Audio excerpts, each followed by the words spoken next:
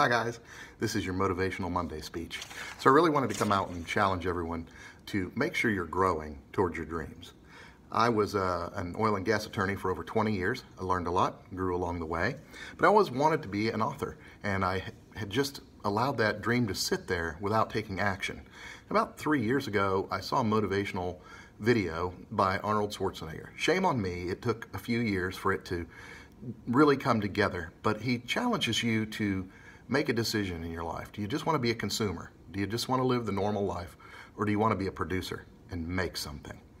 That finally hit for me about 4 months ago, and in a 4-month span, I have written a book, published it, developed a social media following, and I am accomplishing the objective of meeting my dreams. I am growing into an author. So, my challenge for you on this Motivational Monday morning video is go for your dreams, be a producer, not just a consumer, take some risks, I did, and grow. Have a great week.